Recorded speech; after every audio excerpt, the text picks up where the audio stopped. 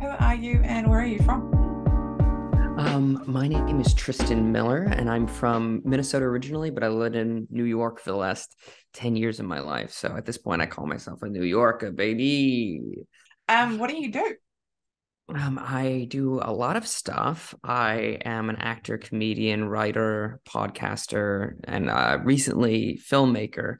I generally just go with entertainer because it's the easiest. It's one word. So I do a Yeah, fair bit of everything, though.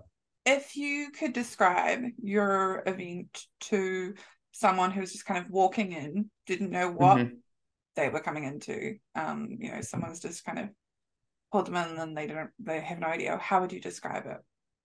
I would say it's an hour of stand-up comedy about mental health. Hmm. And if that's not your bag or you're kind of easily upset by that topic, maybe you should go see another show. I kind of get into it. But I swear to God, it's funny.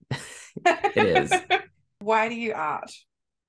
Why do I art? Yeah. I love attention. No, growing up, I was the youngest of three and the only boy, and so I need a certain amount of attention for, always and ever. And Yeah. I'm the exception to every rule, clearly.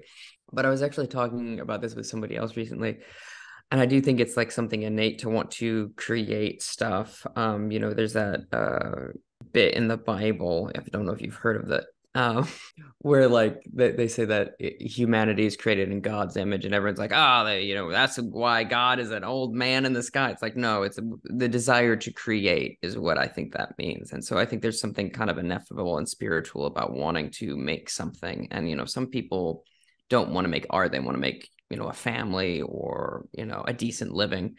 Mm. Um, Whereas, that's where I think it kind of comes from for me of like, there's this sort of drive that is kind of inexplainable. What does the Dunedin Fringe Festival mean to you?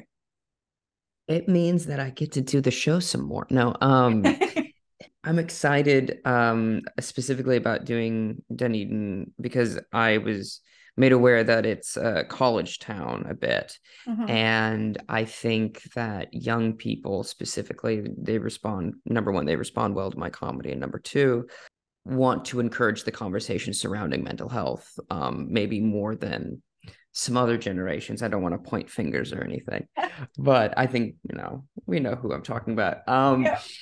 Yeah, the greatest generation. No, so I think that's very exciting, and it's also one of those things of like, I'm doing the New Zealand Fringe Festival or Wellington Fringe Festival now. I'm in the middle of my run. It's been really lovely, and I'm very excited to see as well, like how different parts of the country respond to it, because Yeah. I did it down in Christchurch, and the response was different than what I've been doing here, and so like, and I think it's a really kind of fun way to get a way to experience a country, you get to meet all sorts of people that come up after the show and that sort of stuff.